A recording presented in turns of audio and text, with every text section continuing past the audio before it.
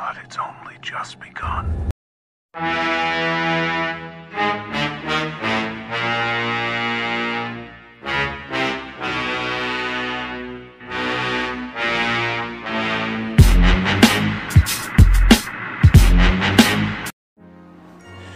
So what's going on, everybody? It's your boy Questex, and I'm gonna switch this up. This video is gonna be a little something different. I don't normally do this. I don't really normally talk about my personal life on here, but something happened to me the other day, and I just wanted to share it. And then, when it comes down to the irony that with all this Colin Kaepernick and Michael Vick talking about shaving his head to play the politics game, and I just felt compelled to do so, to talk about it. And here we go. Well, I've been at my job for the last about 6 years. I've worked my way up through the ranks, and I'm quite good at what I do. I work in the financial aspect of banking, and one of the things that I've always prided myself on being is a very responsible individual, somebody who's very focused, disciplined, somebody who goes to work and puts my best foot forward, just basically because of the way I was raised. My mama would always tell me that I got 2 strikes against me, A, because I'm black, B, because I'm black, and that's just the bottom line. That's the fact, the truth about it. I'm gonna always have to work 1,000 times harder than the next person, because if I make one mistake, or if I am just okay by white supremacy standards, I am inferior. White supremacy standards, period, I'm inferior. I have to always be number one, so that I don't give white supremacy an excuse to knock on my door in my office and say, hey, you're not doing a good job. Hey, what's going on? I don't want white supremacy to ever come to me and say, is everything okay? And I'm pretty sure a lot of brothers and sisters know what I'm talking about. You get that conversation from a boss. I remember, when I was younger, working at jobs, you get that conversation. Hey, are you okay? I just really wanted to talk to you, because I wanted to make sure that you can do the job. It always comes down to, it can never be that you're just having a bad day, or something happened on your way to work, or something happened at home, or, something may have happened to a friend of yours, and it just is really on your mind. It has nothing to do with whether you can do the job, but white supremacy always associates any sort of distress with black men in the workforce as your ability, it impedes the ability to do your job. They'll, for Joey and Dan, they'll say, hey, take a personal day. Hey, it's okay, Dan. It's okay, Joe. Come back on Monday. They have that concern for them. But for us, we come into the workforce. We got a lot of shit to navigate through as black men. So anyway,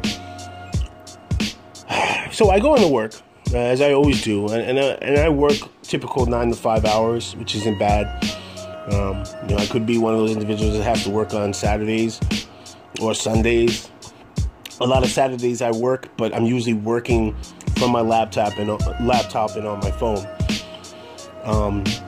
And I always go that extra mile, because there's always that thing inside of the back of my head, and in my corner of my ear that just says, you gotta do more, you gotta do more, you gotta do more.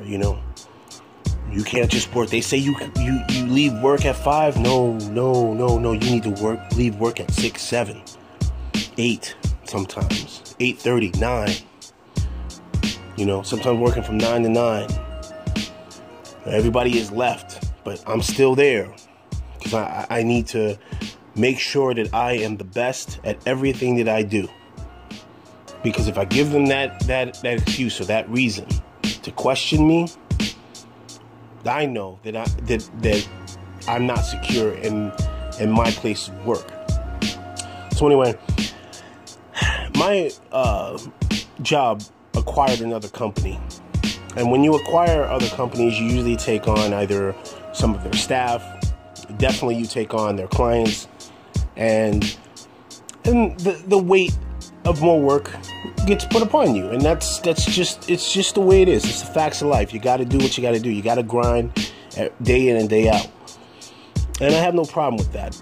But about 2 weeks ago, we had a company party.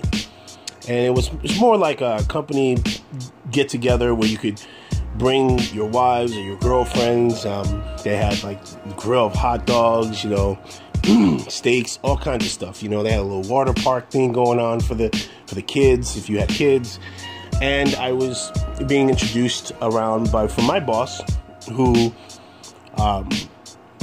introduced me to one of the department heads that came from the other company. And, you know, I'm there, t-shirt. Now, I'm not like Cop Diesel, but I am a guy who works out and takes care of himself. And I had, you know, I had my short sleeves on, right? Short sleeve jeans, sneakers, some shades, and a hat. You know, I didn't sit there and come down with my pants hanging off my ass. I didn't do any of those things. But I am, some of the brothers in LDBC know, but I'm pretty covered in tattoos, very heavily. If I'm in my workplace uniform, you're not gonna know. I mean, I wear a suit and tie every day, so you can't see any of my ink when I'm at work. But that particular weekend, it was very hot. You know, I'm not gonna sit there and I didn't feel I needed to. And maybe that's on me because I got to a position where I got too comfortable. I believe that, you know, recently I got another raise, and it was great because, you know, I got my son, he's on the way. And every day I see my lady, and she's bigger and bigger, and I'm just like, you know, more and more excited. And with the new money that was coming in, and we just got a new place, new house. And we're doing really, really well. She works in the school system. You know, she's doing her thing. You know, we are where we want to be right now. And I got comfortable. It had to have been.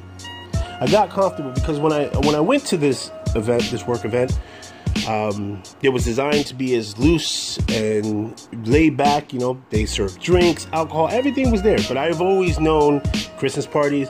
I always say to myself, don't you take your black ass there and drink, because we can't do that. See, you always got to keep your head on a swivel. And I'm there, and you know, I decided, hey, I'm gonna have myself a bourbon. So I go to the bartender. I'm like, hey, let me get a, you know, bourbon on the rocks. He pours me a bourbon on the rocks. I'm sitting there, you know, my lady's intermingling with the other women, the wives that were there. And one of the gentlemen who came, a department head who was a part of the company that we consumed, was also there, and he works very closely with our regional. And I saw my regional there. I go over to her and I'm like, hey, how's it going? And this man, who sees me just with my tattoos, you know, immediately says, oh, does he work for the company's cleanup and maintenance crew? There is nothing wrong with that. And I want to make sure that I'm very clear about that. There's nothing wrong with that. But it struck me.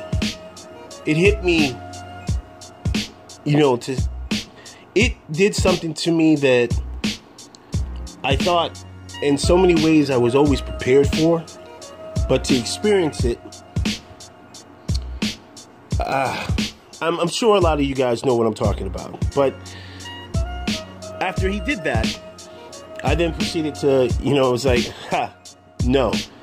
I introduced myself, told him who I am, and he was like, oh, really? You guys have probably been there when you put somebody, a white person on notice, and you sit there and you have like a stern stern position about yourself. And then he then proceeded to, I didn't know. I mean, looking at all your stuff on your arm, I would thought you were one of the maintenance crew. and I literally was like, are you serious? To me, I was like, are you fucking serious? And you want to know how you know you're in a situation where other people understand and they know that the other person is fucked up? My regional proceeds to just say, hey, how about you go introduce, your girlfriend to everybody. And mind you, I've had dinner with my regional. We occasionally have had lunch when we're entertaining clients and stuff like that. So she's very close with, my personal life. And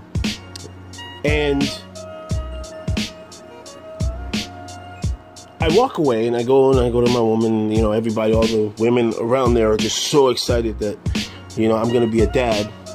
And so they're all around my girlfriend. And then I go to my girlfriend and I tell her, and I sit there and I say, I'm like, you will not believe what just happened to me. I was like, this motherfucker actually thought that I worked on the maintenance crew because of my tattoos. And now I wear my head bald. I don't have that. I mean, at the most you'll catch me with is a goatee. I was completely clean shaven on both ends that day. And I was just like, I was so taken aback by it. And then my girl was like, you want to leave? Because, right now, I have no problem with us just picking up and going. I was like, no, we just got here. I'm not going to allow that person's ignorance to get to me. You guys would never guess, but this particular individual proceeded to get information on me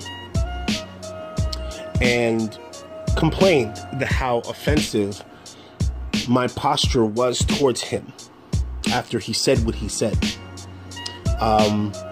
He said that I took an aggressive tone with him and that my tattoos offended him. Now, I need people to understand, I've been with this company for years. I have never had a single complaint levied against me. And it just so happens that I'm going to have to work with this individual. Now, that was what happened at that event. Now, let's fast forward about 2 weeks now. We're 2 weeks forward to what happened the other day. I'm in the office. Now, if anybody worked in office, you guys all know about CCing people on emails and stuff like that. And you have to be very careful, and you can label certain emails as sensitive and security. So it will only go to the person that you want it to go to. But I'm in the office, and I'm working really hard.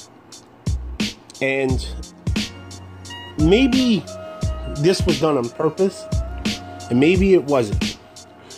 But I got forwarded an email that was going around in which about my aggressive tone and my posture that I posed to this individual. It was going around that I have an anger issue. I have never, now listen fellas and sisters, I have never once, ever said anything hyper aggressive, anything to that point. I go to work and I sit my behind down at my desk in my office. I close the door and I'm crunching numbers and on the phone with clients, hunting down money. That is all I do. And I kid you not, an email chain that had gone out to all the higher ups. I had an attitude problem. And that my attitude was too aggressive.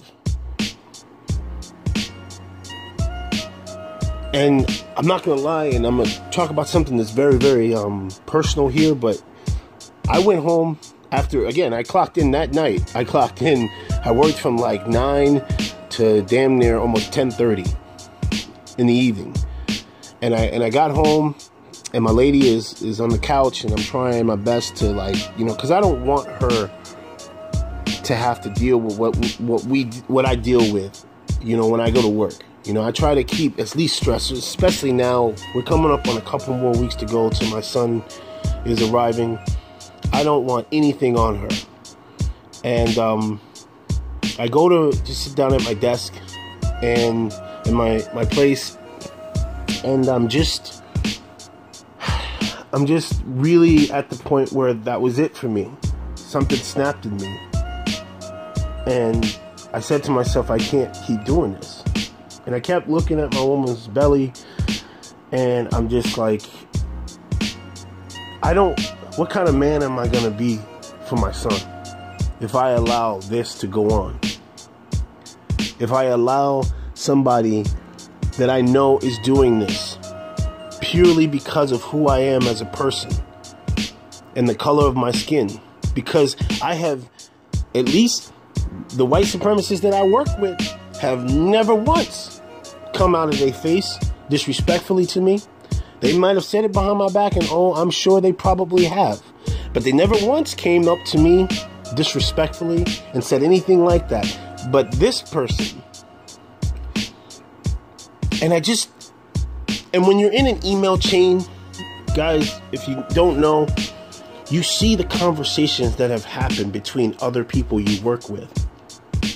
And these are people that I have been to Christmas parties with, and I've done everything in my power to be the utmost professional and courteous to. They actually came at me. Well, they weren't coming at me, but they were in this email chain speaking and talking about me behind my back in such a way that I felt I can't be here no more. The amount of money I brought this company, the amount of time I've spent, and again, I'm not sitting there saying I've made a lot of money, and I've done what I needed to do, and I just said I can't do it anymore. I can't keep getting up every day and driving into work, a commute of 45 to, you know, an hour commute in to work every day, and feel so like I'm muzzled and so in a bind, like I can't just say what I want to say and feel what I want to feel, and I have to make a change. Something has to be different. So I sought out the advice of a really well knowledgeable brother, and I wanted to ask them about, you know, going out and doing my own, you know. And I did all the research, because on the contrary to what people may think here on YouTube, I'm a bit of a geek in the sense that I like to know the statistics before I move, or I make a move. So I was doing all of that, and the statistics of what I do, an individual going out on his own, are very, very slim, and it's very, very hard in this first year to two. And, you know, I'm thinking about, you know, my son is on the way, and I've got to make sure that money is pristine. You know, I got to make sure that my woman and my son want for nothing. And the more I did this research, and then I sought the advice of this knowledgeable brother, it just feels right that I do this, that I go out on my own, and I do my own, and I start my own business. Because I can't keep working for somebody else, working for the white man, working for white supremacy, because I feel like I'm less of who I am. And if anything like that makes sense to anybody listening, and maybe you understand what I'm talking about, but that's just how I feel. And I feel like now is going to be the time for me to do it. And I'm terrified about it, but I know this will be right for me. I know this will be right for my son. Because I don't want my son to look at me and say, you know, when he's 15, 16 years old, he's about to enter that workforce, and he says, well, Dad, what advice do you have for me? I don't want to do what was told to me as a kid. You know, I don't want to tell him, I want him to work hard, but I don't want to tell him to break himself against the job. Break his spirit against the job. Because at the end of the day, you will always be seen as nothing more to them as just an animal. As nothing more to them to just some experiment.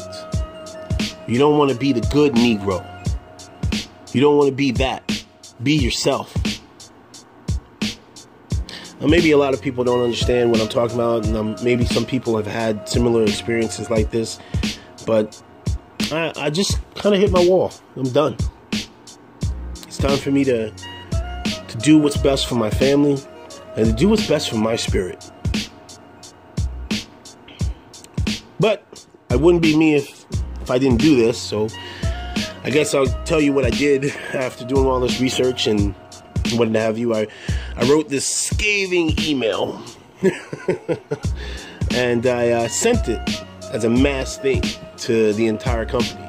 You know, I played the politics route in the beginning of the letter, and I wrote, you know, how I appreciate the opportunities that were given to me and the things that what are important to me, and overall the experiences that I've had and the lessons that I've learned and the skills that I've gained, and how I'll be appreciative of being provided those opportunities.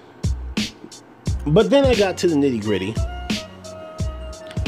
and of course, you know, I discussed it with my woman. It's like, listen, hun, I was like, should I do this? Should I press send on this? After, you know, I let her read it, and you know, being the ever educator that she was kind of twinkling with it, talking about certain structures of sentences and stuff like that. But, you know, I love it when she does stuff like that. But, you know, when she looked at me and she said, baby, I got your back like you got my back.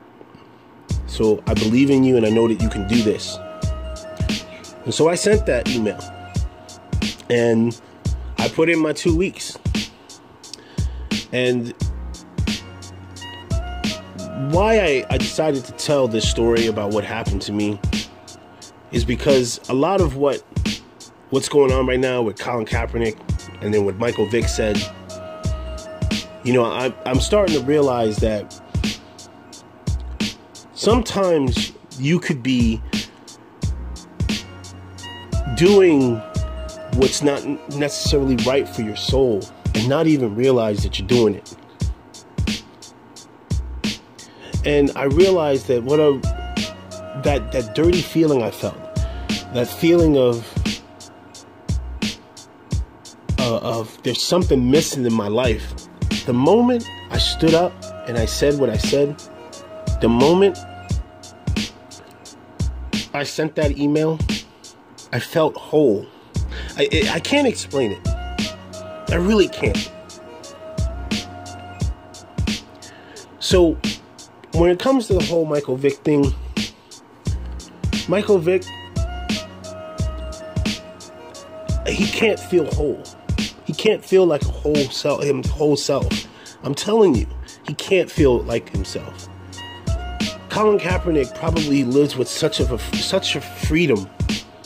Because I can tell you now, I'm experiencing it now. You know, I contacted a lot of my clients that I had brought in from the outside into the company, and they're willing to you know, stand by me when I venture out and do my own thing. And that's a good thing.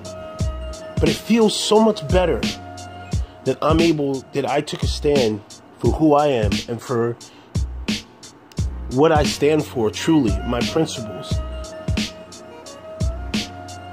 And I guess what I'm saying is that I hope that Colin Kaepernick doesn't shave his head. I hope that Colin Kaepernick continues to speak out and speak out against the social injustices that are done to our people day in and day out. And you know what? I hope that Michael Vick can realize that what he said was wrong. To realize that he's He's not being himself. He's not living the way he should live.